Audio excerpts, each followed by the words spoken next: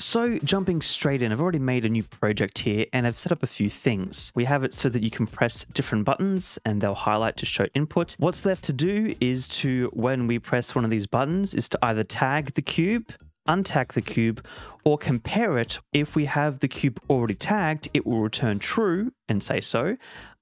Whereas if we untag it and ask for the compare, then it should return false. Now, that shouldn't be too difficult. However, I have also linked in the description links to this project file. So if you can't follow along in the video or you're finding yourself running into issues, you can download that from there and make it a bit easier for yourself. So to get started, we're going to actually make our tags. For this example, we're going to be using the gameplay tag table list. This makes a data table, which we have yet to create. So we're going to do that right now. Just going to make it in the root directory here. So if we make a data table, search it here for data table, and then it's going to ask for a pick row structure. And if we just type in gameplay tag table row, we can use that.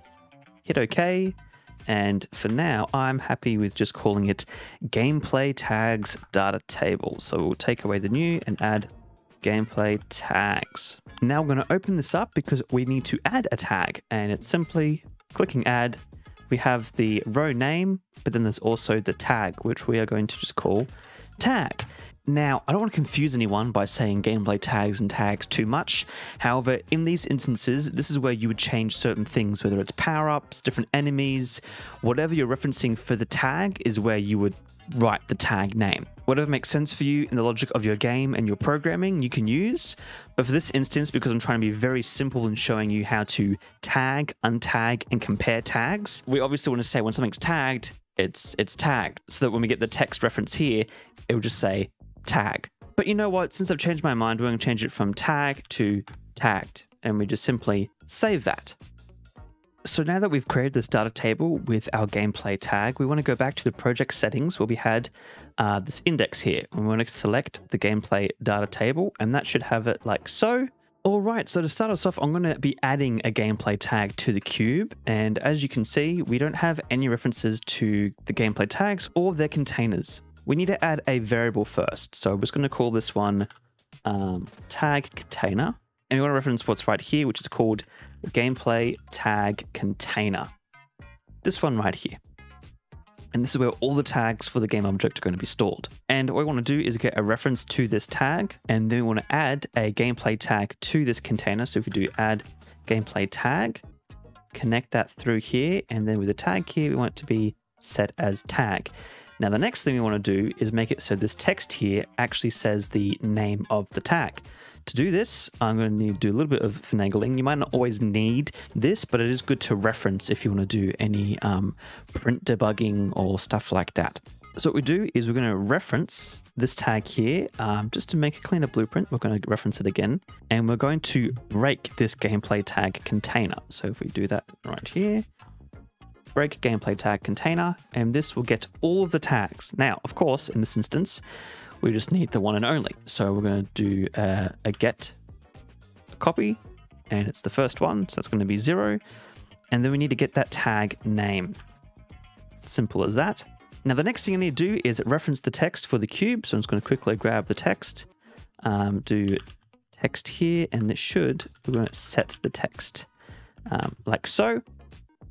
And so now we're referencing the text component as well as the value we want.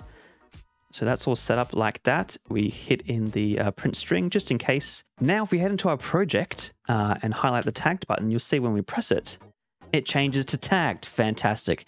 That's what we want. Now on to the next thing, which is removing the tag. This is, of course, very similar to it. We just grab a reference to this one again, get a container. We want to remove tag, and we just reference the same tag we had before, which was tagged. And then what we'll do real quickly is just copy this, and then we will hook it up, connecting the text like so. And we shall see now when we hit the tag button, it'll be tagged. And when we hit the untag button, there'll be no tag. It'll say none, which is what we want. Now, finally, we want to use the compare node. So we're going to move this one up. We again are going to grab our tag container like so, and we want to see if any tags match the current tag. Now, if you were to have multiple tags, it would be a bit more complicated because you'll have to get the correct tag within the reference, and you might even need to do a for loop if you have multiple going through the same actor. Luckily, in this instance, we just have one tag, so it's as simple as checking whether or not the tag we are going to compare it to matches. So we've got the tag container, checking to see if it has the tagged. In this instance, we want an exact match. Some tags might, for example, I've had ones where it references a table being full and empty, and it will just check to see whether or not there's table and then probably return true. Because we want an exact match in most instances, I'm going to click that to be yes. And then we're going to copy this text function again. But in this instance, we don't want it to actually match the tag, because if they do match and it's true, so we're going to have a little branch here. So if it's true that they match, we want to have a literal value, which means we can customize it and have it as match. I'm going to quickly move this all out of the way. We'll do a false, but this time, when it doesn't match, we'll say no match. So now when we hit the launch of the project, it's tagged. Now, if we compare, it matches because we're both, as we saw in the blueprint here, checking to see whether or not the current tag matches the tag. And it does. Whereas if we untag it, so there's no tag now in the object, and we ask to see if there's a tag on it, there is no match. And so there we have it. That's how you compare and change different gameplay tags. If you have any more questions about gameplay tags, I've also linked a Unreal Engine video that goes through all the things about gameplay tags and how to use them properly.